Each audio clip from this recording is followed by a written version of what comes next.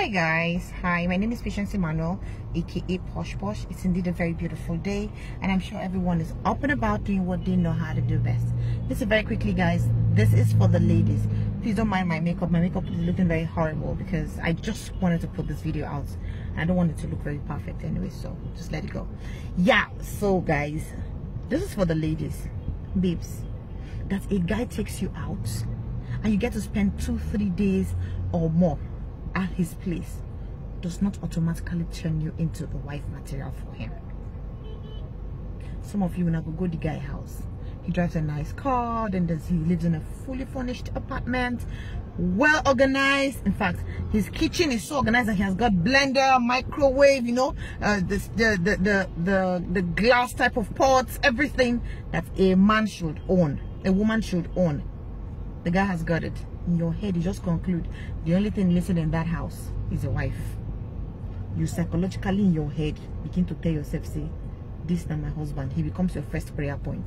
You wake up in the morning, Father, in the mighty name of Jesus, this guy must propose. He must propose to me in the name of Jesus. Order! Propose. Have you checked? Do you even check? Have you even checked if this guy has got bipolar? Do you even know if this guy has got mental issues? Do you even know if this guy borrowed money to furnish the apartment? Do you even know if the job he told you that he owns, that he's got, is actually for real? Have you checked his HIV status? Have you run necessary tests to be sure that everything he's telling you is the truth? You don't know that, what's it called? A marriage goes beyond, I want to marry you. Nice house, nice car. Have you even checked if this dick is working? It's not about knocking on top of the bed though. It goes beyond that. It's not about doing in and out, in and out. Do you know if that's in and out, and when he pours that thing can produce children? No, seriously, I'm sure you guys will be laughing, but this is not a laughing matter. This is me being realistic here. The one where they vex me pass.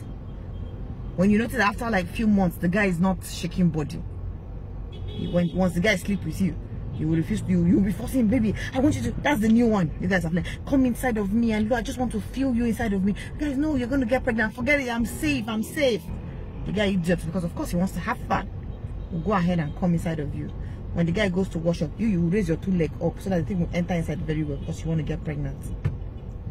Foolish you.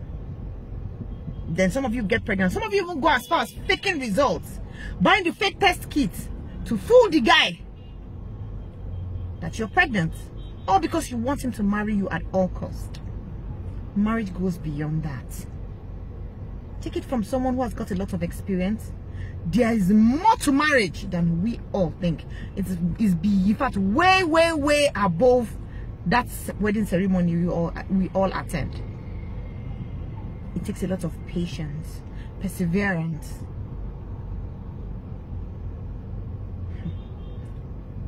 Men, once you're clocking 40, because there's pressure on you, your family wants you to get married, the next cute looking girl, working class chick that you come across, beautiful, the next thing is, I hope she knows how to cook. I hope she knows how to cook. You carry and go house and say, babe, make egusi soup for me. She go garnish better egusi soup, put shrimps and all the whole and the morocco inside. You'll be happy I found a wife. Story. Marriage goes beyond a beautiful girl who is good in bed and who knows how to cook. Do you know if she's a woman that will use frustration to kill you? No, serious. Do you know if she's a woman that will use nagging to give you blood pressure? Oh my God. Una no say woman mouth. Feel same person go to grave. If you dey fat, people go to see you they lean. They don't go understand why it's making you they lean. People they ask, Michael, we used to know you used to be so fat. What happened? People get married and they're adding weight. You just be smelling. You know if you explain to them what they worry you. The woman when you don't marry put for house, don't become thorn in your flesh.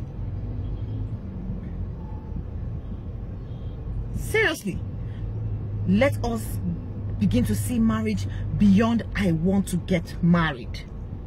There's more to I want to get married. I'm going to make a second part of this video. In that video, I'll outline a lot of things. I'm going to discuss in details the kind of things to look out for in a woman. when getting married. And for women, I'll also outline the things you need to look out for in a man before getting married. Have a wonderful day, guys.